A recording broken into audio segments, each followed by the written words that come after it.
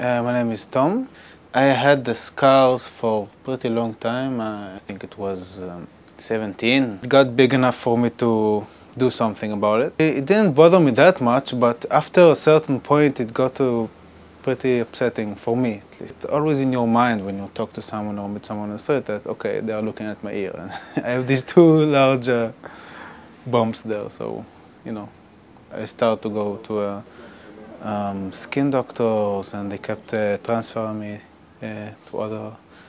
I end up at Dr. CryoShape. It wasn't scary, it was a bit weird having the frozen needle stuck through your ear, but it's not painful because the ear is sedated.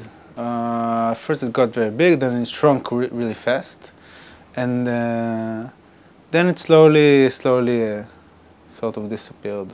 I can't tell you for how long, but it didn't take too. My parents were very relieved. I was too. It felt weird feeling my ear and just feeling the same as the normal one. It feels very normal again.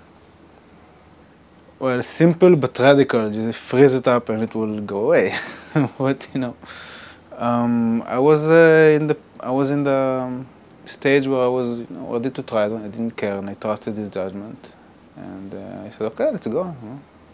What's the worst that can happen? It's not. It's already uncomfortably big and bad as it is. So it's just one more thing I don't have to think about it all the time. You know, it's just, yeah, it's relieving, sure.